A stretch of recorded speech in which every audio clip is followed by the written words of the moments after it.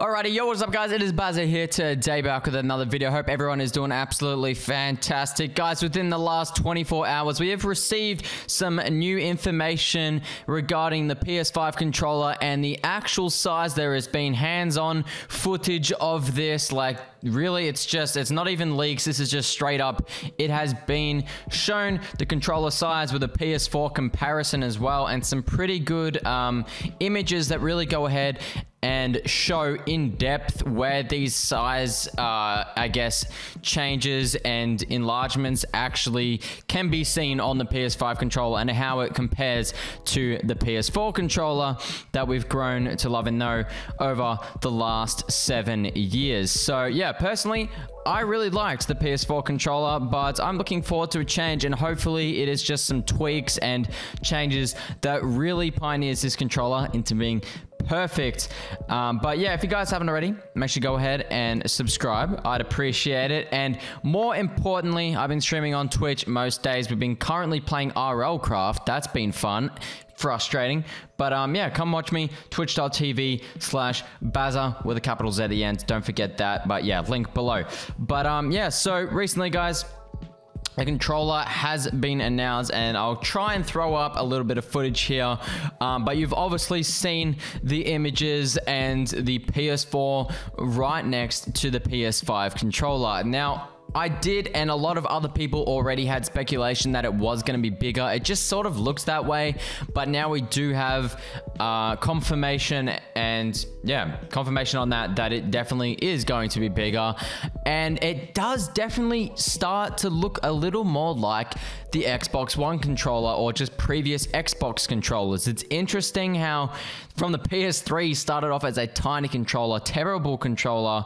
The PS4, it made a massive improvement on that, and now we're going up even bigger with the PS5 controller. And I think the main takeaway with the PS5 controller, yes, it is bigger, but it also seems a little more streamlined and curved. And that's what gives me the Xbox sort of vibes and the shape. It's less, I don't know, it's like the PS4 and the PS3 controllers were really pointy. They sort of just made more of a distinct turn and had less curves. I feel like this one's more curved and streamlined to the PS5, like around the outside of the left and right sort of hand grips.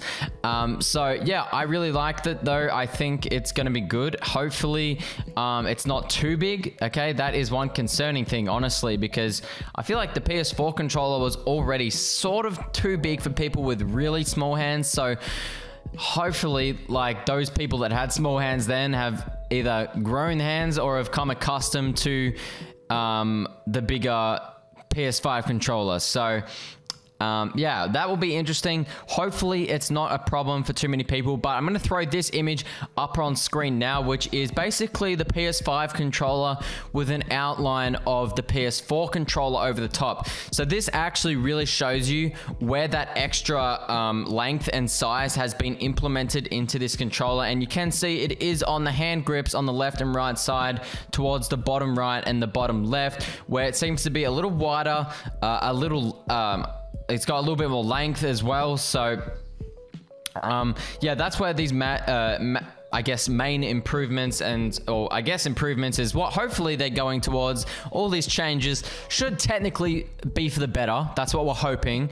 And not just a change because why not? You know, it's not good to change something when it's fine. And I felt like the PS4 controller was fine, but you know, there were some people that still had some criticism of it, and I see that and I acknowledge that. So hopefully this PS5 controller is definitely a step in the right direction, and maybe these size changes were because of the new haptic feedback stuff or stuff internally inside the controller, or it could be something to do with the new triggers that have that new tension feedback that you can actually adjust, and maybe that's made the actual internals of the trigger become a little bit bigger than they were on the previous controllers in reality, and I guess making the size bigger overall. Maybe that's why. I'm not really sure why, if there's a reason to that, or if the reason for making the controller bigger is more of a comfort thing and like an actual use feature to actually make it more usable and just comfy in the hand if it's one of those type of things.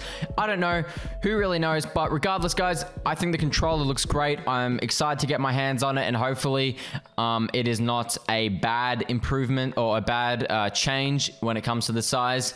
I'm sure there would be the option to use the PS4 controller on it if it really comes down to it being a terrible controller. If that is the case, then I do think we'll be able to use the PS4 controller on the PS5 as we were able to use the PS3. As we were able to use the PS4 on the PS3. So who knows? We'll see. But yeah, guys, that is basically it for the video. Hope you did enjoy.